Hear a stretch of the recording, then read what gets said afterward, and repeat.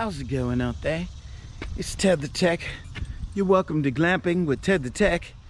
And, well, I gotta go and check out some things here. So what I'm gonna bloody well do is I'm gonna head over to Kroger, pick up some Martha Stewart stuff, which we know is the best ever. And then we'll, you know, shoot a video on that stuff. Let's go over to Kroger, check it out.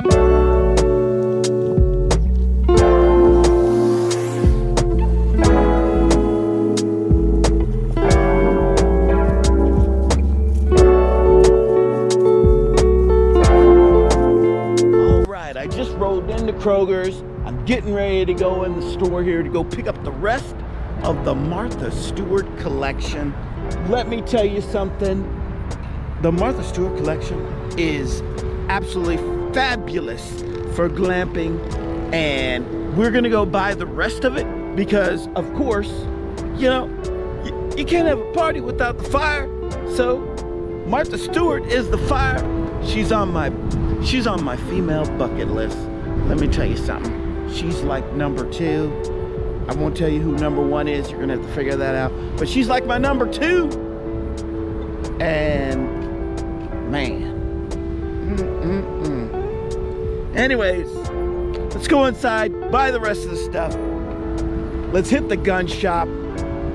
Let's just make it a day. Make it a way.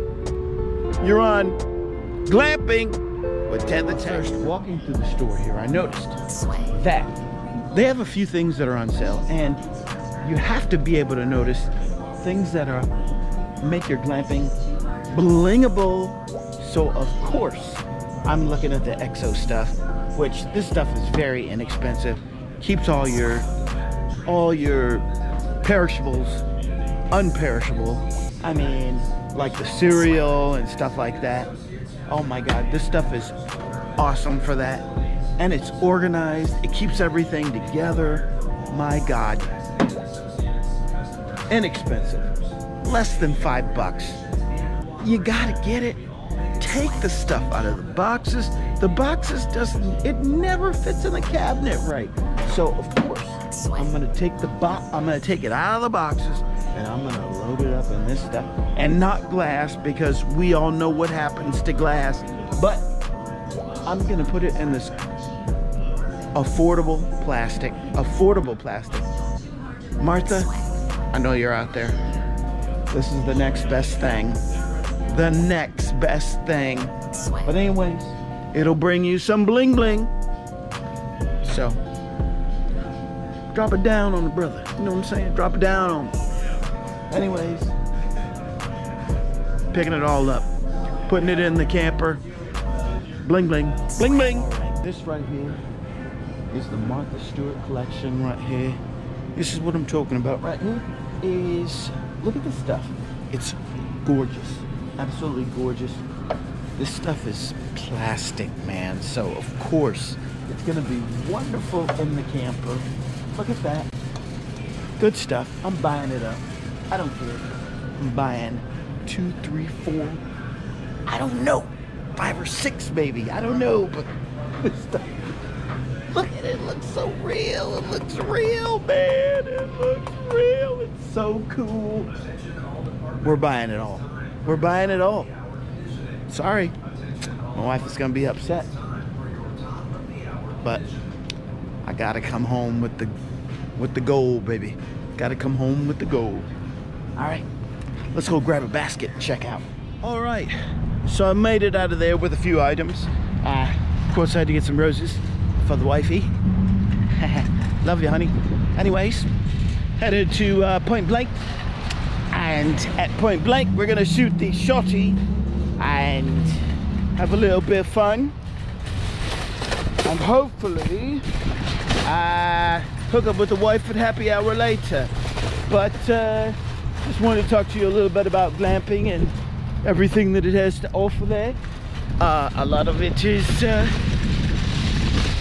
you have to find the right materials to go glamping with, and one of the things that I like is I like to not always eat off of paper plates, because paper plates kind of sucks And I want a little bit something more, you know, a little bit romantic when you're out with your lady friend or with your wife or whoever. And so that's why I do it that way. And so I found this Martha Stewart stuff. It's on sale here at Kroger in Burlington. Anyways, it's quite nice because that stuff is like, you know, normally it's kind of spendy, but it's not really because, you know, it's plastic or whatever. But anyways, picked up a few things, you know, bowls. This time I picked up a little bit of silverware. And so we're gonna throw that in the camper and check it out, mate. You know what I'm bloody well talking about. Well, I came here to Point Blank to shoot a little bit, and come to find out I forgot my headphones. So my line of work, you know, I really want to protect my ears because, you know, hearing and visualizing surgery is just, you know, it's definitely something that I need to make sure that I take care of. I'm gonna do a whole video on, you know, the gun aspect and, you know, taking care of yourself as far as that is concerned. Anyways, so I'm just gonna head to a happy hour and hook up with my girl. Anyways, see you soon.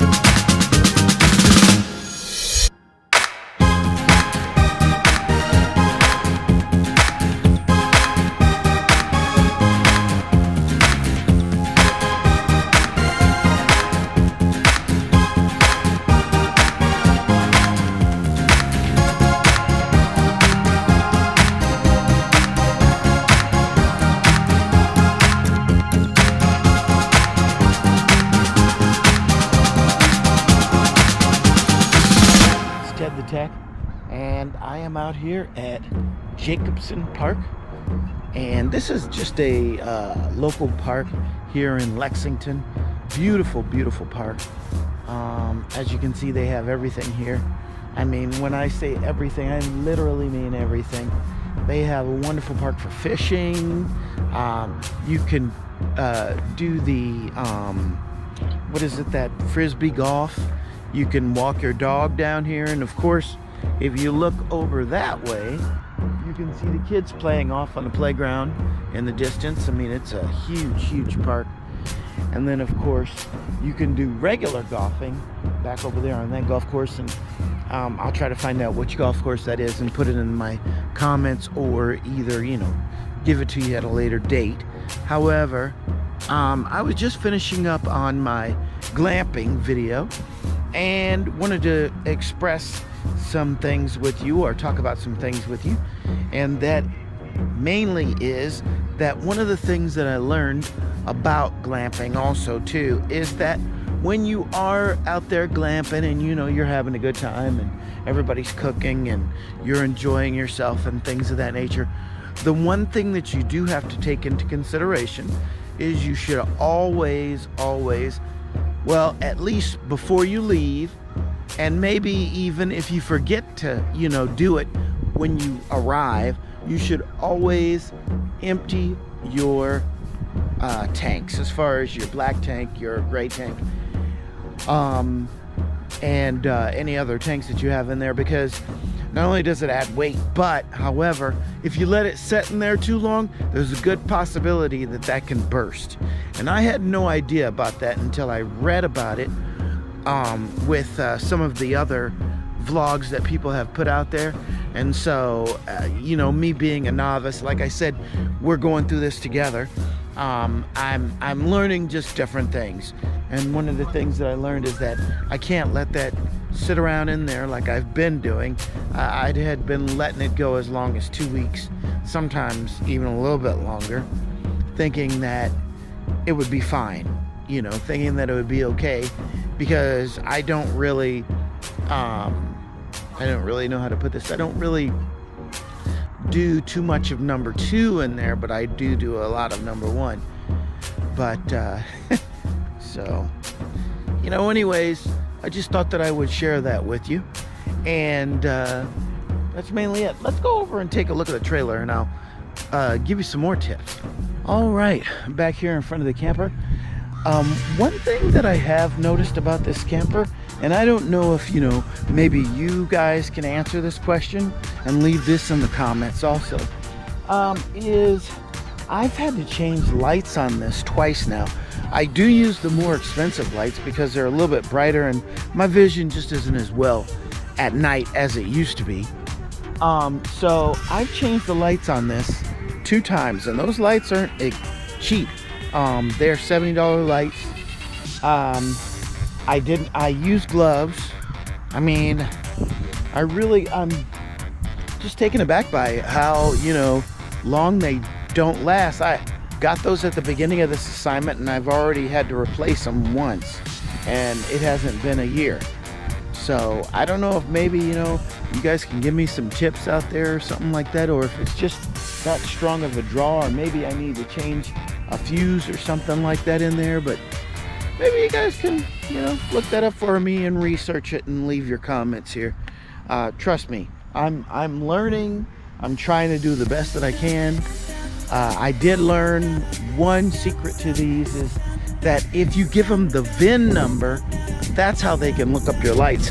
A lot of times people go to like AutoZone or something like that, and they don't know exactly which lights they're looking for, because, well, yeah, you know, you go to AutoZone and you tell them I drive a Solera, or I drive a Forest River, and they're not gonna know what you're talking about. If you give them your VIN number though, it goes right to Mercedes, and it goes to the series, and I believe it's a Dodge 3500. Anyways, let's go around on the other side and check something. Now, the reason I want to talk about fuel is because on this there is something called DEF, which stands for diesel exhaust fluid, which I've looked it up, and I've also researched it, and it is ammonia. It's an ammonia binding, so in other words, it takes all the bad pollutants and gets rid of them through your tailpipe. A lot of these are, there's pros and there's cons to it. A lot of people, you know, a lot of people have different opinions on it, first of all.